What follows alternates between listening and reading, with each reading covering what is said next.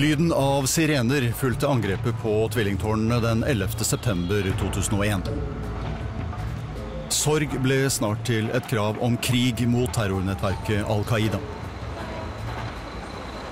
Sammen med gravemaskinene i tvillingtårnenes ruiner, The World Trade Center, begynte journalister å lete etter årsaken til denne historiske hendelsen.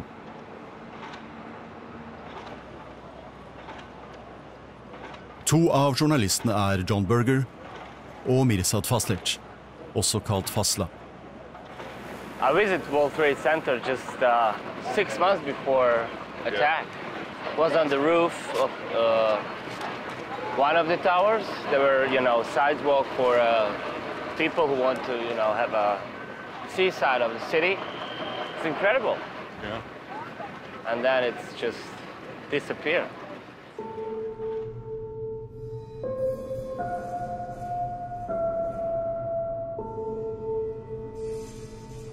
I slept through the first plane hitting, and I woke up. My cell phone had been switched off. I turned it on, and I had like 6 messages, and they were all the same message: turn on the TV, Yeah. And it's a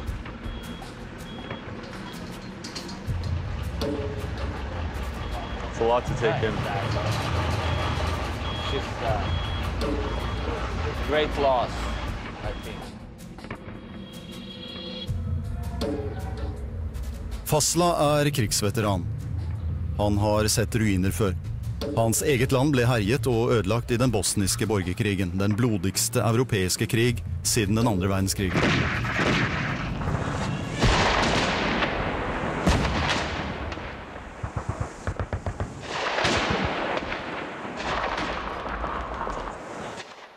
Nå vil han og John undersøke sammenhengen mellom Al-Qaidas krig mot Vesten og den bosniske borgerkrigen.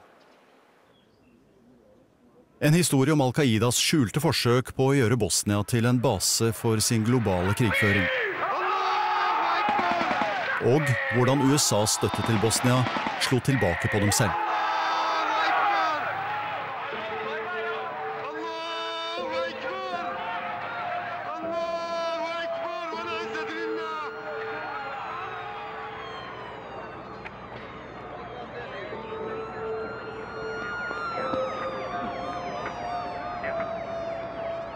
We were on 55, and there was like an explosion. You could see the lights flicker, and we didn't think much of it. And then the smoke started to come in, and they told us we had to walk down. Disse forferdede ansiktene har en slående likhet med ansiktene etter 11. september. Men dette angrepet på World Trade Center skjedde 8 år tidligere, i 1993, og regnes som det første Al-Qaida-angrepet på amerikansk jord. Basically, if you look back in hindsight, that was the first physical step of jihad in this country. So there was a lot of interest from our group to find out what these people were about. It is absolutely essential that we discover the person that did it, or persons, and that they be punished. En bilbombe på 544 kilo eksploderte i Nordre Tårns garasjeanlegg. Hensikten var at det skulle kollapse inn i Søndre Tårn, og dermed velte begge tvillingtårnene. Den kraftige eksplosjonen laget et 6-etasjes krater. 6 personer døde, og over 1000 ble skadet. Det føderale politiet FBI og New York-politiet innledet en intens jakt på gjerningsmennene. A lot of that stuff was terrorism and had to do with, Muslims or Arabs. It was overseas. It was, in places like Jordan or wherever it might be, or Hezbollah or in Lebanon. It didn't, reach the shores of New York.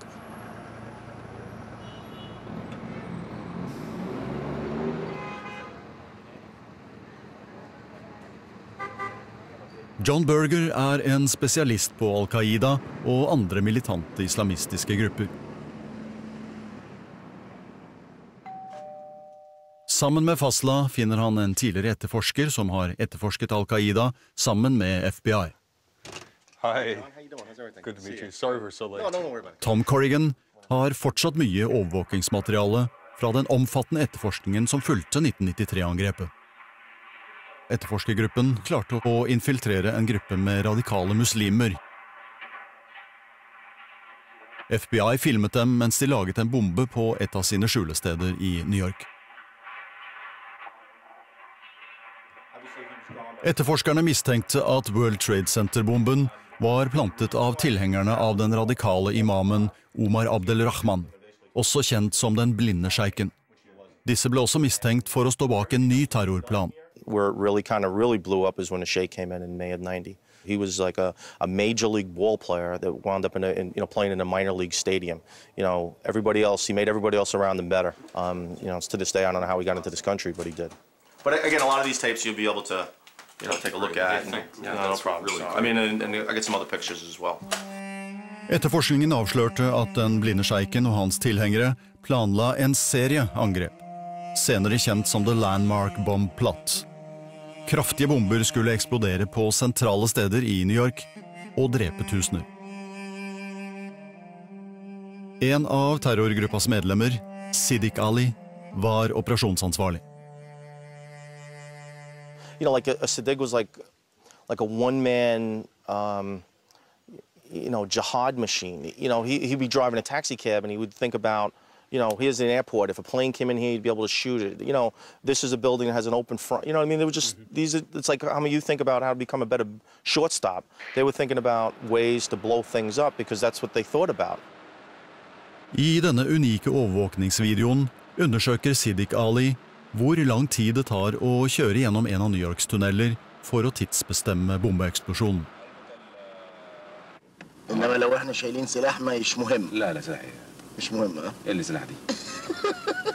اسمها لعبة أطفال يا رجل. أي والله لعبة أطفال. تويز أهو إحنا على اليمين اللينا اللي على اليمين. أي. بسم الله الرحمن الرحيم. داخلين على الإيه على هالاند تانل. إحنا جايين من نيوجيرسي ماشيين على نيويورك. أيوة. متجهين إيست من جيرسي لنيويورك على اللين اليمين.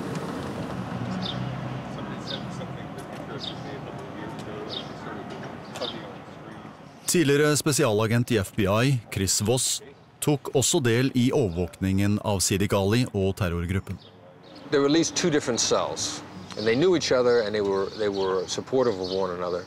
And we had very strong indications that the guys from Brooklyn used the guys from New Jersey unwittingly to set up the World Trade Center bombing. So Siddiq Ali then was buoyed by the fact that a successful plot had taken place, but the competitive aspect of his nature, he wanted to outdo the other guys. لا ما افتكر هي حتياس انا هسه حشوف لك اهي صورها عندك اليمين والشمال اهي دي عارف اليمين على اليمين وعلى الشمال هم الاثنين بالنص ده محل الحدود.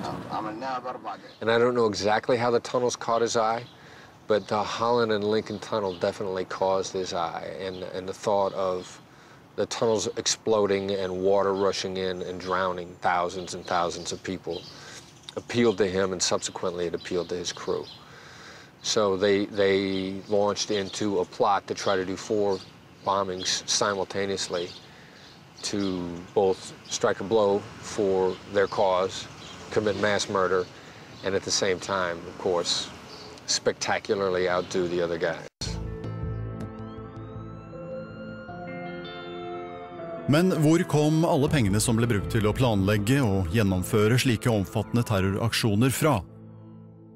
En av de involverte, Clement Hampton L., var veteran fra kampene mot Sovjetunionen i Afghanistan.